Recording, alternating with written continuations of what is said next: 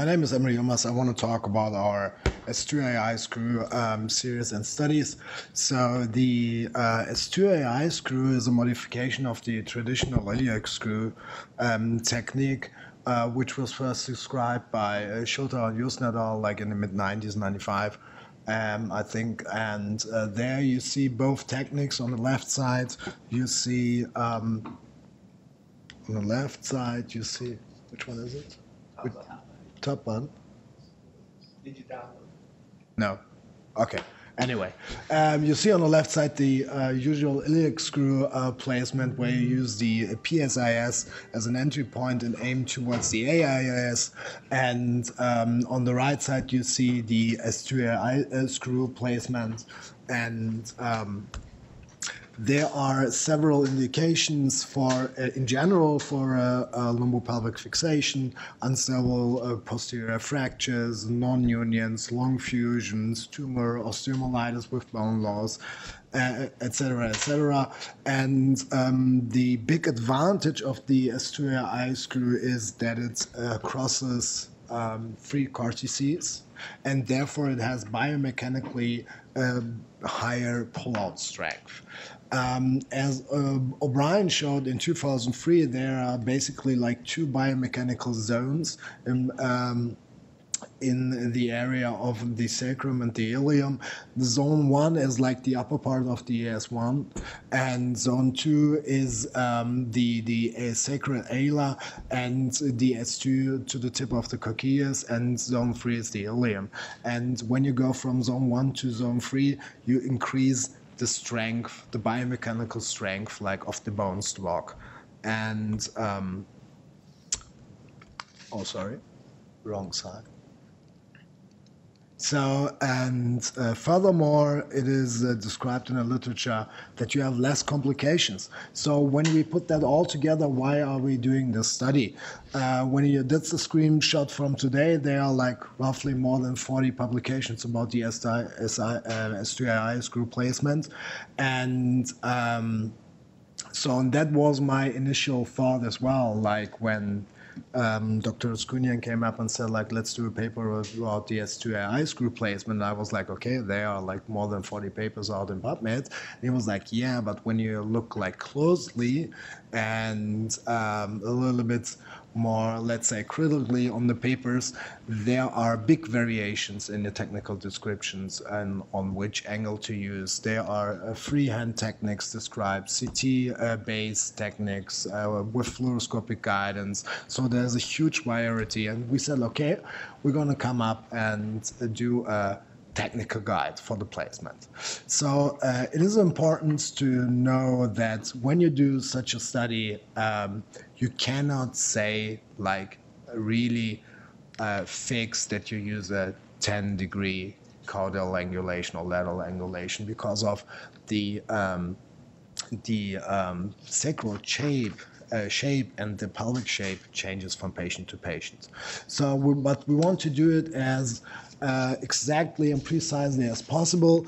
And what the studies are, all the studies which are out there, like more or less confirm that you use the midpoint between the S1 foramen and the S2 foramen, take the midpoint and go like roughly 10 millimeters laterally, and that is the insertion point for an S2AI screw.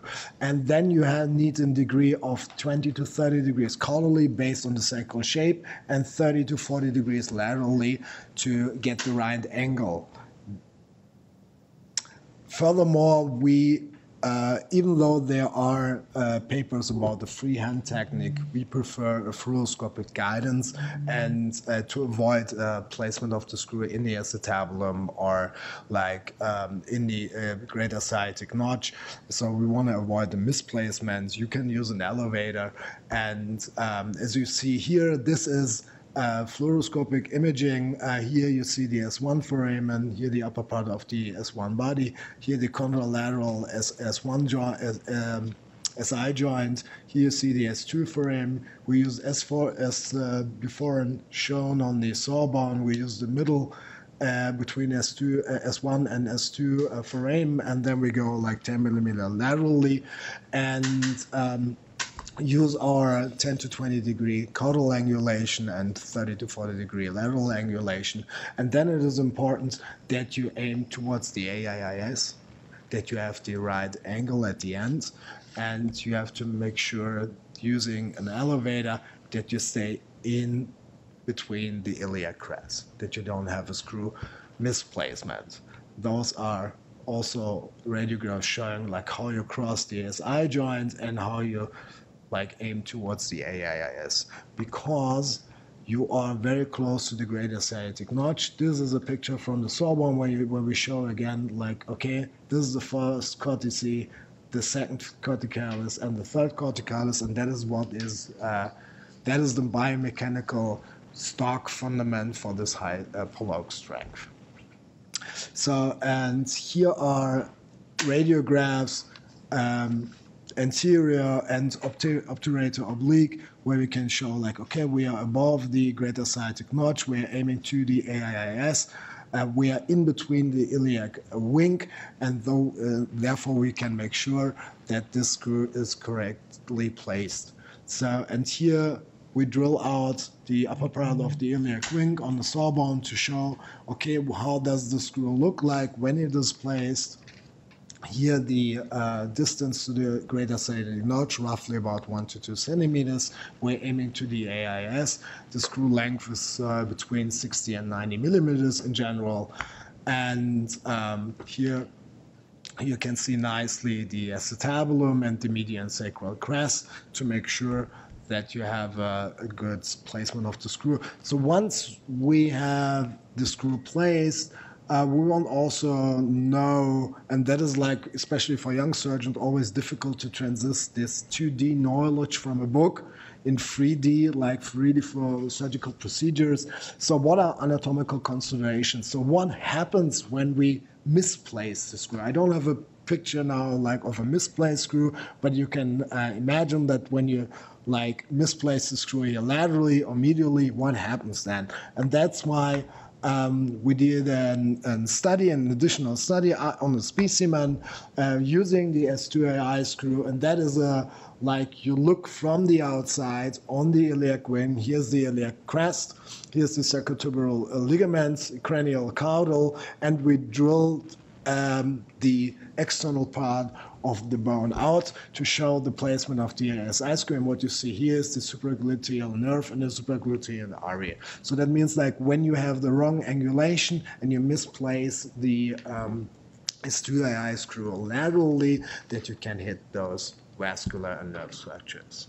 So furthermore, we drilled out like a whole part of the iliac wing. Here again cranial, here caudally, here you can see the screw, and once we replace this whole segment, you can see nicely the neurovascular relationship to the lumbosacral plexus. Here the common iliac artery, here the obturator nerve. So when you misplace the screw medially or caudally, you can hit those structures. So you have to be aware of, and that's why it was so important for us to do precisely as possible technical guide with pictorial really guidance for this placements. Furthermore, like we want to do a clinical studies, and what is like really as well as biomechanically, also as technically very, very interesting to do a guide about multiple iliac screw placements, because like when you have like committed fractures of the sacrum